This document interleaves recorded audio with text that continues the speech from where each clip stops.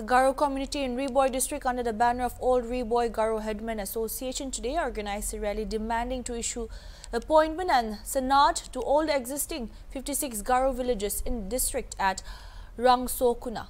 The rally was organized to protest over the Himalayam for submitting letter to the office of Bhoi Deputy Commissioner not to accept any no objection certificates or land documents being issued by the Garo headmen. During the rally, Nikhil R. Marak, advisor of association, and John R. Marak said they will continue to protest if the Himalayam and KHADC will not recognize the Garo headmen, as Garo also is a tribal that they have the right to settle everywhere in the state and practice their own culture and identity as enshrined by the Constitution of India under 6th schedule. They also informed that the petition will be soon submitted to the KHADC, Himalayam and Siam of Raid Marwed, requesting to empower Garo headmen and to regulate their function as per the customary law. Soon after the independence, founder of the Constitution draft and framed the 6th schedule for the backward people, tribal of India, and Garo community are fall under the 6th schedule Constitution of India.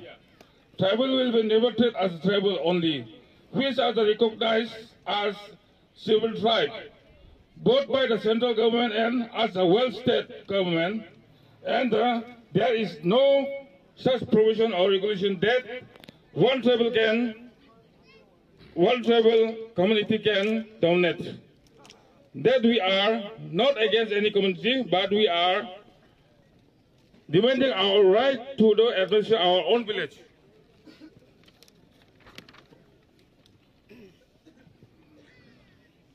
At Garo Autonomous District Council Tura, Headman Nokma, they appoint all the tribal communities under its jurisdiction. And Karbi Along District Council, they appoint all the communities under the jurisdiction, including Khasi, Garo, Jaintia. Even there is Garo MDC, Khasi MDCs, that we sitting some examples, some from northeastern state. We are residing in Nagaland, Arunachal, Tripura, and every 24 district of Assam.